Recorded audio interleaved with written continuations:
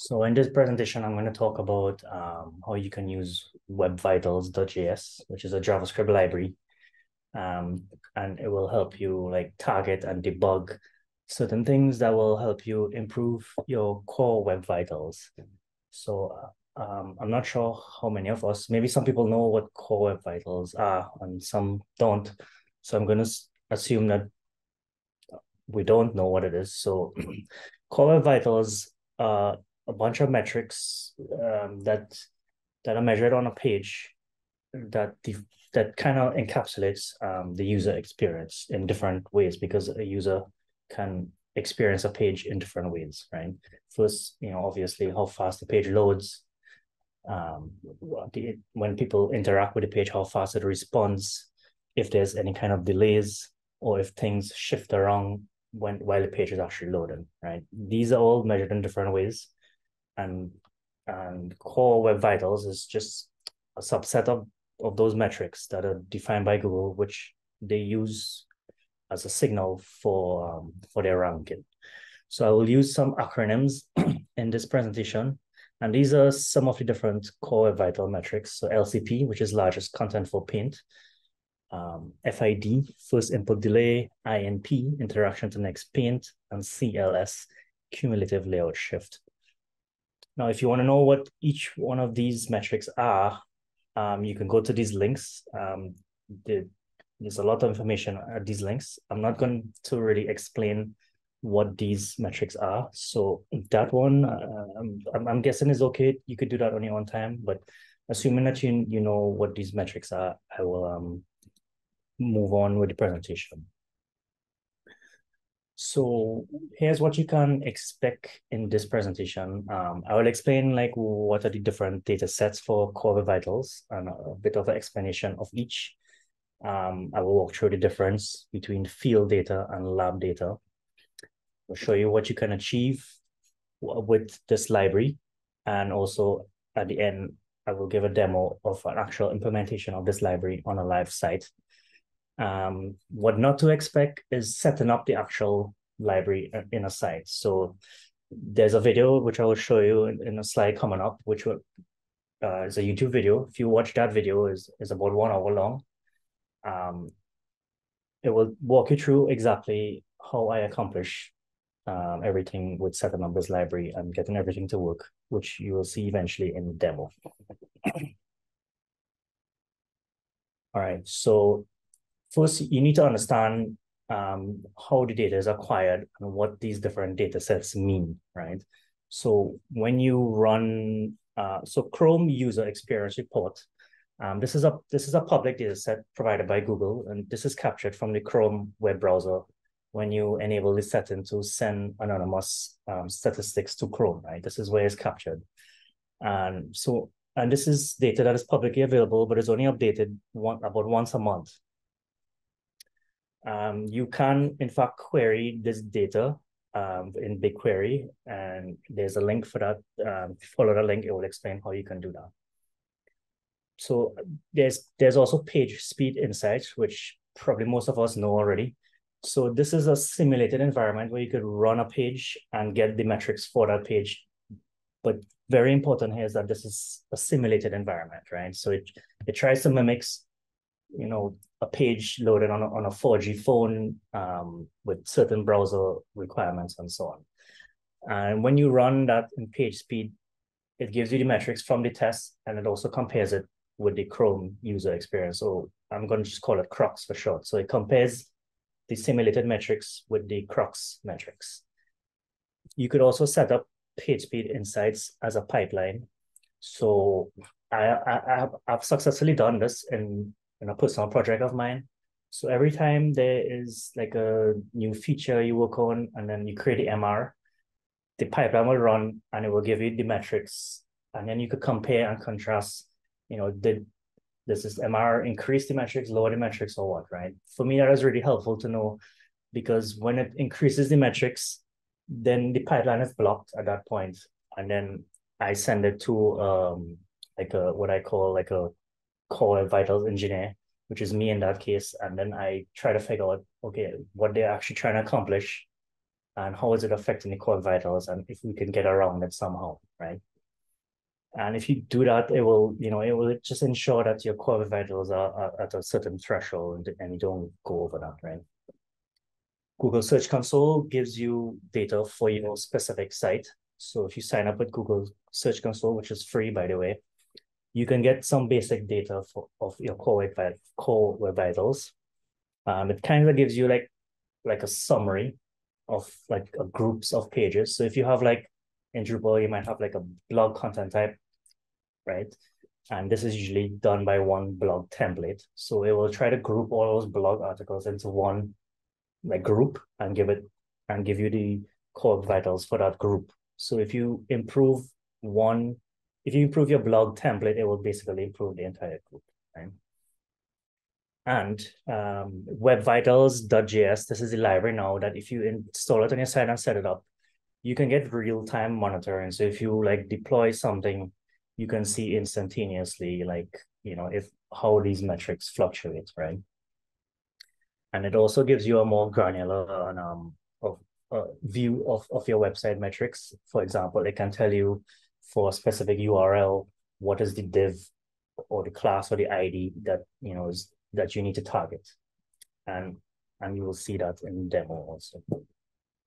So with the web-vitals.js, you can send the data to Google Analytics. And then from there, you can connect your Google Analytics to BigQuery. And you can visualize the data in BigQuery, but even better is that you can send it to Looker Studio, and Google provides like a Looker Studio template for you to use specifically for core vitals. So you just use that template and it gives you all the nice graphs and everything. So field data, there's field data and there's lab data. So field data is the historical report for URL over the course of time. So like a month, let's say, right? And this is very important to understand because this is data from your actual users using like actual devices. So when you test like using Lighthouse on your Chrome web browser, you might get very good results because you use a very fast computer with a very fast Wi-Fi connection, right? And you might think, oh, my site is great. But then this is not what your users actually experience because they might be using a cellular phone. They might be passing through, like a tunnel, for example, and the Wi-Fi suddenly drops and then comes back and then the page restarts loading. So all sorts of variations there, right? So field data is a measurement, aggregation of all of that.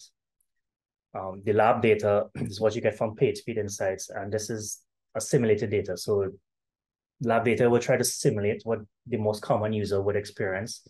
And if you fix things that you find in lab data, it will generally fix things eventually for all the users. But it's just something very important to keep in mind that you might still miss things that your users are experiencing, but you might not experience, right? So the main difference between field data and lab data is that lab data is run on a single device on a single network in a single location, while field data is run across all devices, all networks, all locations for all your users, right?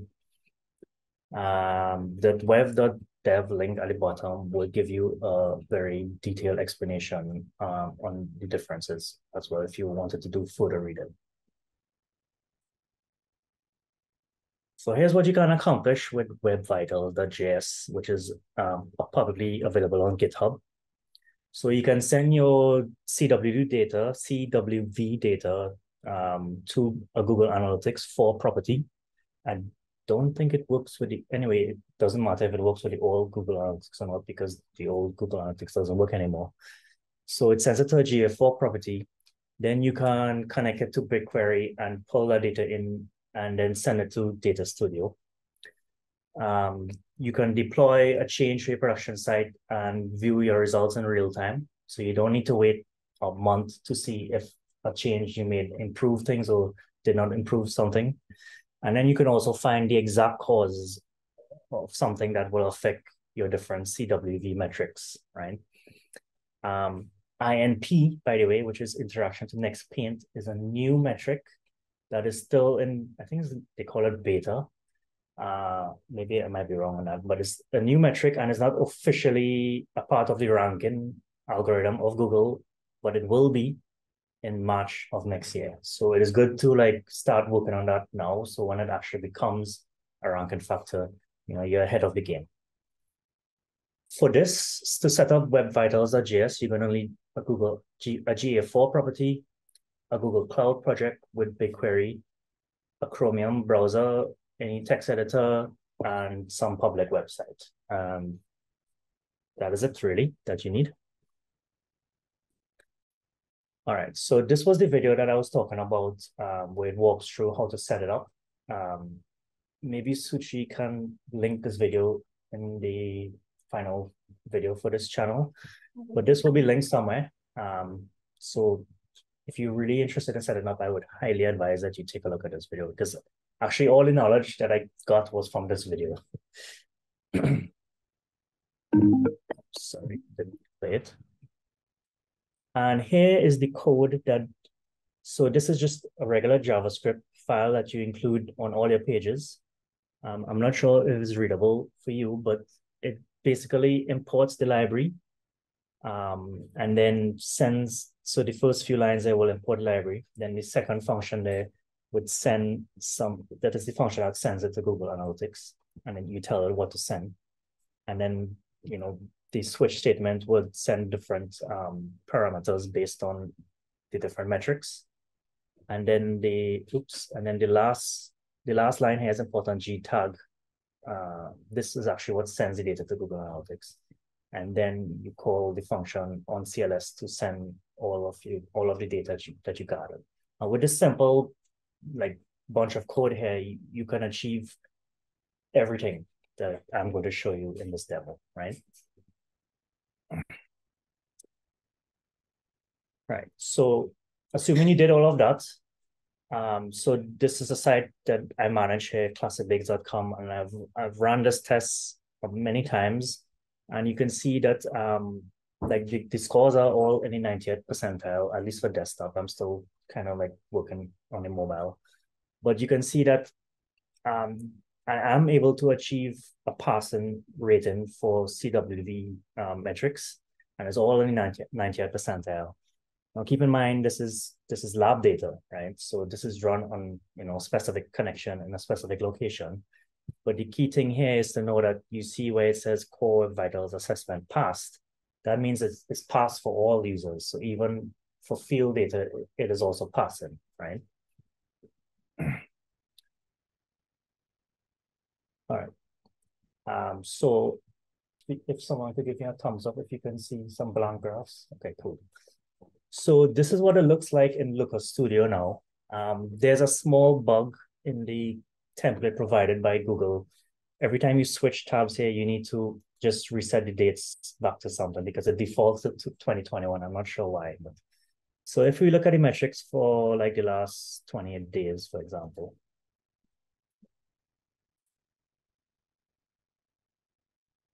Now here you can see, now I know I made a change around the 18th of August, which is around this point in the graph. And you can see that when I made that change, my LCP started dropping drastically. So you can see August 17th, it was kind of high. It was almost to the point where it needs improvement. And then after I made that change, the 19th, which was the next day, I could immediately see that change I made improved my LCP.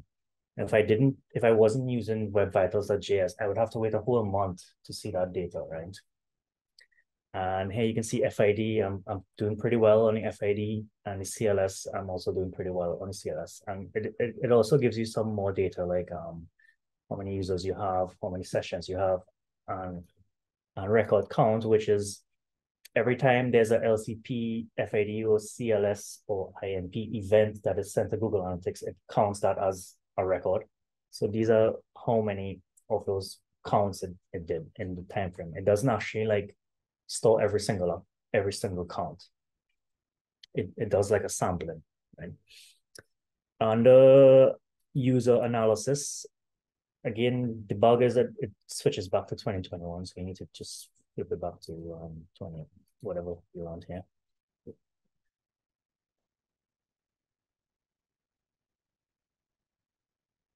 So this one, I'm still trying to understand how to use this one. I'm by no means an expert in this, by the way, but I'm still trying to figure out. It is important information, but I'm not fully sure I understand how to interpret this information. But the way that I interpret it is I look for outliers, and this would be where the graph, and let's look at the blue ones here, is where the graph has like a really long extension. So if you look, for example, tablet on for the device type of tablet, but one thing to notice is that I don't have a high, let me unclick that. So if you look at, I have an outlier for tablet, but also I don't have a high record count for tablet. So that's actually not, a true outlier. But you can see here that I have a lot of mobile users, and okay, mobile and desktop are kind of like more or less the same there. But by the way, we are viewing LCP metrics right now. So, okay, this is a good example. So I can see here that on Android, actually, no, this is not Android, but that was Android.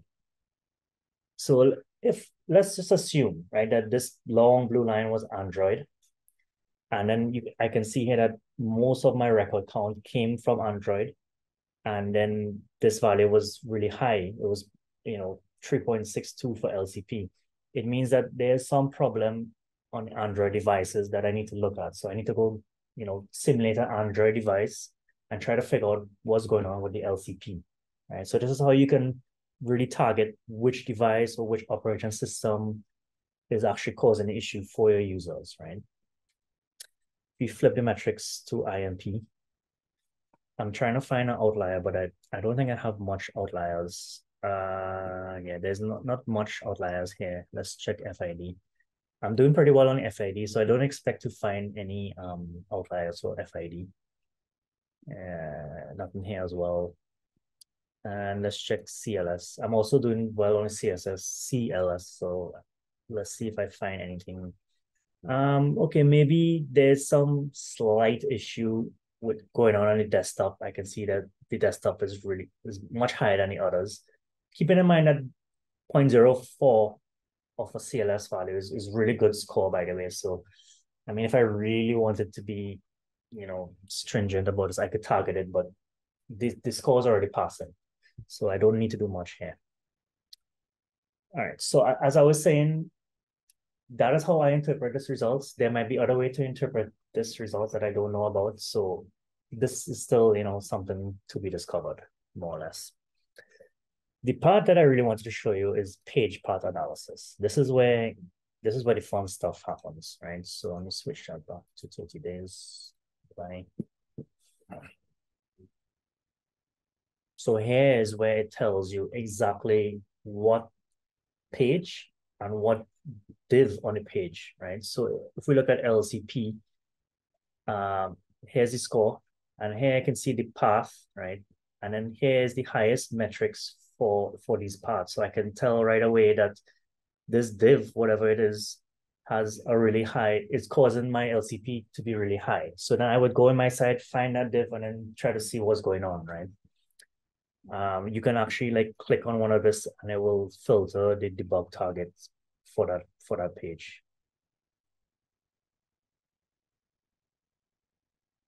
Well, there's no data there currently. Let's try another one. No data there as well. There are metric sliders. So if you wanted to, just show ones with just high or high percentile ratings, you can use these filters. There is also, you can do a lot of sorting and exporting and so on with these graphs, right? But the main thing here is that this for me, the debug target is really like the creme de la creme of why I use this library, right? I can see right here from the number one being the div with the highest, that causes the highest let's say problem on your site, right?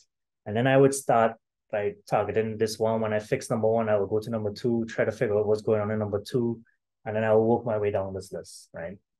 And that is for LCPs. So I'm going to leave IMP for last as a special one. So I'm going to do FID.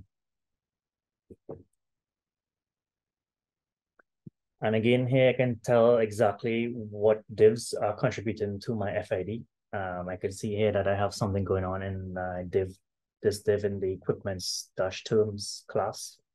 So, I could, now, what is important here is that these divs might exist on your page, yes, but then sometimes when you test, you don't see certain divs and I'll give you a good example, like when you have the cookie notice pop up, right? Because you might have saved that for like 30 days and it doesn't show for you, but it shows for everyone else. And that might be causing like a layout shift or something. And you will totally miss that. But this is where you will pick it up in debug target, right? So you can see here that well, it's not here anymore, but one of these divs was actually a cookie notice. And that is really like a popular thing that contributes to CLS and FID and so on. And this is how you can pick up those nitty-gritty stuff, right? CLS, if we were to look at that one, now this site does pretty well on CLS, so there's no real work for me to do here. The scores are all pretty good. There's any information for the path because it doesn't even register. Now, IMP is a very interesting one. So I believe that I have not set up the IMP correctly in the JavaScript code that I showed you, which is why I'm getting null here. So I think something weird is going on there that I didn't do correctly, or I just didn't understand something, but you should be seeing information in the debug target, which would allow you to target specific things. IMP is one of the hardest ones to actually fix because IMP measures how user interact with the site, across the entire session of the page. So it's not just the first click. It could be like it measures all of the events. I think it's clicks and scrolls and pointed down and maybe some others. It measures all of that and then it picks the highest one from that, and that is your actual IMP score. It's practically impossible to know what causes your IMP because you don't know what your users are doing on your site, right? But using this library, you can exactly target that. Of course, you have to set it up properly so you actually get some values in here. So this is something that I need to still work on, but IMP is supported in the web-vitals.js as far as I know. And then there is by the way, you can also like export these and share it as a report to anyone on your team, right?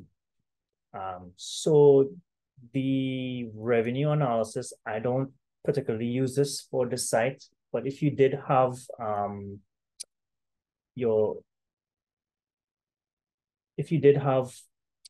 revenue goals set up in your Google Analytics, this is where it would show up here, and it would kind of show you when you made some change and your LCP dropped, then maybe your revenue goal increased, right? So if you had like an e-commerce site, for example, this would make a lot of sense to use here.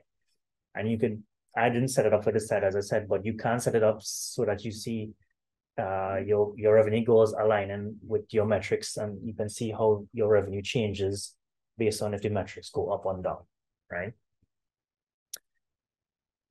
And that is about it.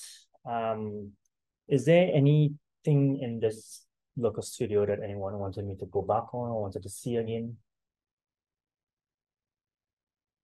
Or I could take questions, I guess.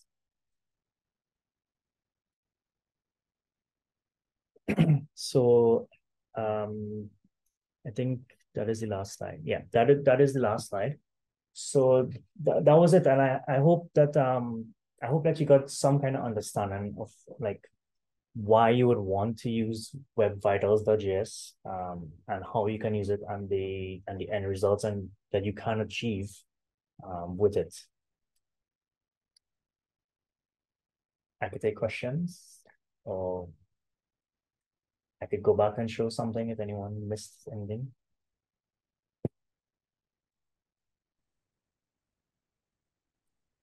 All right, so if anyone doesn't have any questions, I could hand it back over to Suchi. Sai is asking, do clients understand it? Sorry, can you say that again? Do clients understand it? Do clients understand it? Well, that is a video that I wanted to do actually, because explaining web core vitals to a non-technical person, is like explaining rocket science to a baby. Because no one, if you're not a developer, you have no idea what these things mean, and you probably don't care what these things mean, and you also don't care to improve these things, right? But I plan to do a video that explains what these metrics mean for like a non-technical audience. So to answer your questions, the answer is no. Clients definitely don't understand it and don't care about it, and probably even developers don't care about it. At least some developers don't care about it. But yeah, I would I would do a video eventually that explains what this means for your site, especially if you're not a developer. As one of my things on my list to do. I did have a question, Shivan, and might show my naivety here, but just bear with me. You were saying that you can put these tests and metrics inside the CI pipeline. So could I assume when you say that if you make a change, like you said, and you make a merge request, and it tests what was before and what is now after the merge. Yeah. Is it? Am I right in assuming that would use the lab data rather than field data? And is there any problems with it using that sort of contrived or lab data? Yes, so it does use it does do a simulated test, so it's definitely lab data. So how it works is that you set your thresholds in the pipeline, right? For example, you can say that 75 and above is failure, and 75 and below is a pass or whatever.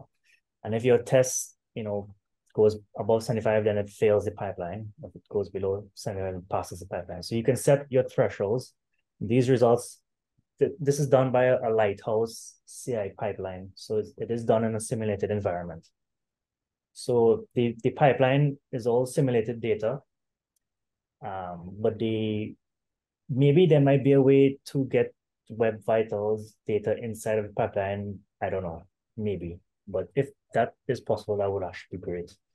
But I haven't figured that part out. Yeah, I guess like any automation that's in the pipeline is good in terms of better than no automation. I guess Yeah, so. yeah. Yeah. At least you could tell, like, you could pick up things early. You don't have to deploy and then realize after the fact that something broke or whatever. Well, not broke, but something affected your metrics, right? So I give you an example of it's a very common example. So the marketing team might ask for to install some A/B testing code, for example, because they want to test something, right? And then developers would go and do that, install this JavaScript code on the site, and then no one checks these codes. But actually, you just added an entire JavaScript library to all of your pages, and that affects all of the metrics, right? So if you did set up the pipeline and all of this stuff, that will be picked up at the point of the merge request. So at the point of the merge request, the pipeline will probably fail and be like, oh, well, this merge request causes your LCP to fail, right? And then it should go to like an engineer that then checks that to see, well, why is it failing? And it's because you added an entire library, right? So maybe instead of calling the library from external, maybe you could self-host the library, or maybe you can just use a trimmed down version of the library. At that point, you will have to figure out ways around it, right? But at least the pipeline will pick it up at that point, because most projects that I've seen, it just marketing say they want that, developers do it, and it's out the window after that, right? Shivan, Tyler also had a question. How does Web Vitals compare to Chrome's Lighthouse? So Chrome Lighthouse is a simulated environment, so that's lab data. Web Vitals is field data, so that's data from all of your users. So sometimes you might see things passing in Lighthouse, but then it fails for all of your users, and you might be trying to figure out why, and it's almost impossible to figure out why, because you don't know what your users are doing, right? So this is where the web-vitals.js library could come in. So important to remember here is Lighthouse, which you can run from Chrome inspection tool, or you can run from Google PageSpeed Insights. Is all simulated data. All right. So do we have any more questions? Tyler is saying thanks, by the way. Sorry? Tyler is saying thanks. Oh, thank you. I'm sorry, I'm not able to see the chat. Okay. That's all good. Yeah. I'll just stop recording now.